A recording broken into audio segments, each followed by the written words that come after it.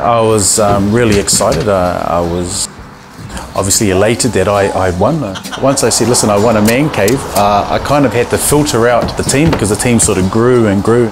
Some people were better than others and some probably needed to go to carpentry school. All the way from Italy? Yeah. I heard something about 3 beers and I took the first plane. Well, it all started back at my grandfather's place in Papakura, and he had a shed at the back of his place. It's a tribute to him and his initial vision to keep his family together in a big city in Auckland here.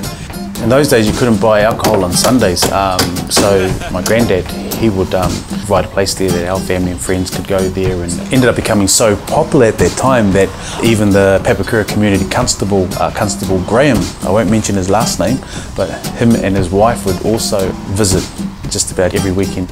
Our family were beautiful singers and beautiful musicians, and that's where my musical career started from, was my granddad's shed. I'd like to carry on his vision and his dreams and aspirations.